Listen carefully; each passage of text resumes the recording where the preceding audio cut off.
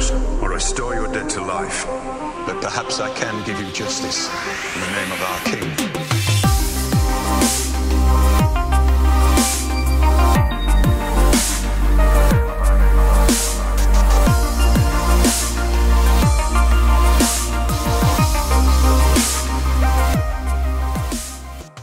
Remember when Bran worked back in time to Winterfell and discovered that he actually triggered Hodor's initial seizure that turned him into Hodor?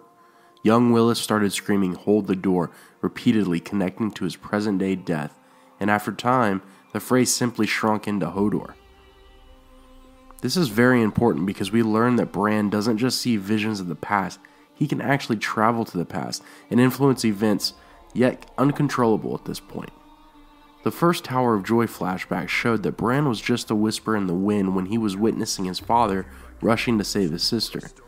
But during the Bloodraven cave escape, we discovered that he was the reason for Hodor's lifelong misfortune as a simpleton. We also see with his visions of the wildfire under King's Landing that he actually can see the future. So what else can Bran do? And what else has he done? We all remember the direct flashback to Aerys Targaryen shouting, "Burn them all," in one of Bran's jumbled visions. There are many theories as to what made Aerys Targaryen go insane, including the fact that his parents were brother and sister, and like most Targaryens, would conceive children through incest to keep bloodlines pure. We can see a reference to children of incest becoming crazy when Cersei questions Joffrey's aggressive way of ruling, and she wonders if it's because he was the product of incest, comparing him to the Mad King. More popularly, the Mad King may have been hell-bent on murder because Bran or the previous Three-Eyed Raven tried to talk to Aerys through their visions, and this led to Aerys hearing voices in his head, which turned him insane. But what could Bran be saying to King Aerys to make him go so crazy?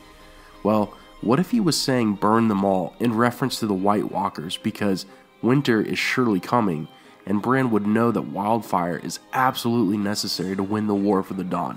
Since Bran is not currently in control of his abilities, Aerys does not interpret his whispers correctly. I mean, remember when Jaime told Robert Baratheon about the day he killed the Mad King?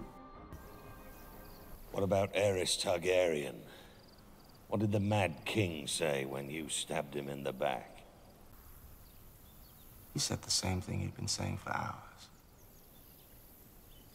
Burn them all. The same thing he had been saying for hours. It sounds like he couldn't control what he was saying. The two cases seem very similar. Going with this theory, let's think about how it could have happened. Let's say Bran time travels to King's Landing during Aerys' reign by accident and not understand what he's doing. Knowing what the Mad King did, but maybe not understanding the whole aspect of time travel just yet.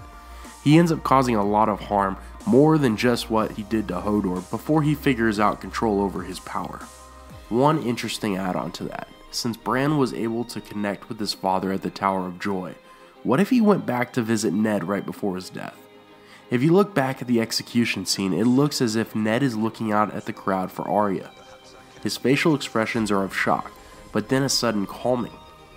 What if Bran put himself in front of Ned and he was staring at his son from the future as Bran calms his beloved father right before his death?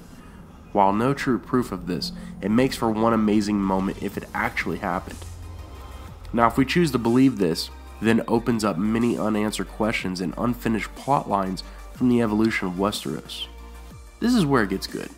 We can guess Bran will eventually get control of his abilities, and can appear in a specific place and take a physical form.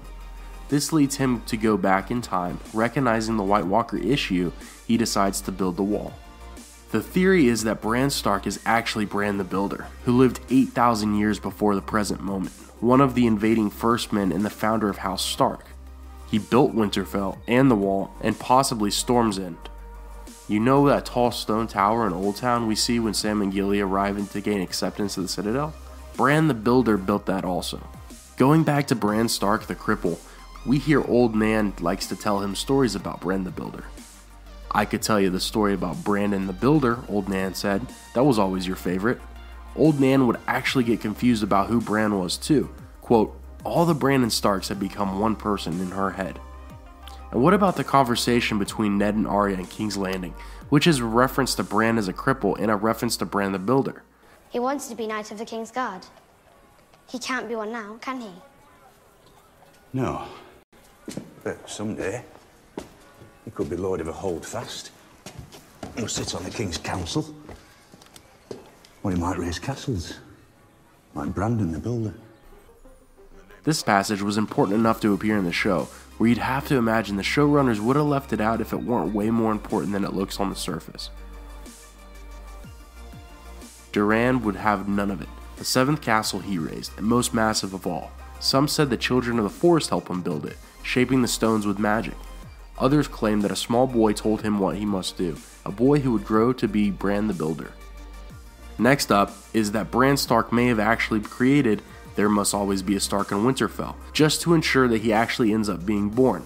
He may have been a few of the Brandon Starks that have been in Winterfell over the past millenniums.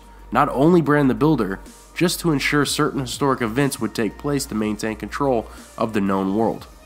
What if Bran is the Lord of Light himself? The idea is that the voices that whisper to the priests and priestesses at night are actually Bran traveling back in time to try and form an army to take on the White Walkers. These actions are interpreted and become a full-fledged religion.